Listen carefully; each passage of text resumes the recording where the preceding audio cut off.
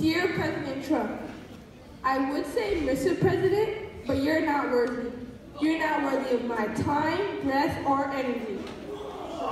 You are just an irrelevant waste of space that nobody wants, and you have with America into pieces. You say you don't like gangs, but you are a leader of one. I mean, come on, think about it. Your color is red, you are rude and ignorant to people and treat them disrespectfully. Why should we tolerate this? Why should we tolerate you? Is this what Dr. Martin Luther King fought for? At the end of the day, we are all American citizens, so we have the right to stand up for what we believe in, whether you are a president or not.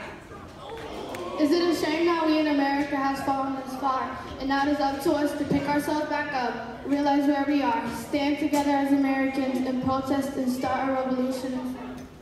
No more trauma, no more violence, no more inequality, no more Trump, no more injustice for the people who don't have a voice.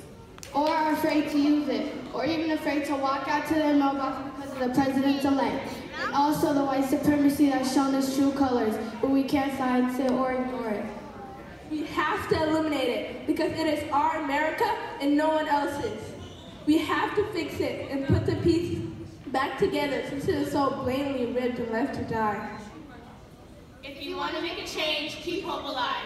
Don't dream about the stars, reach for them so we can keep the dream alive.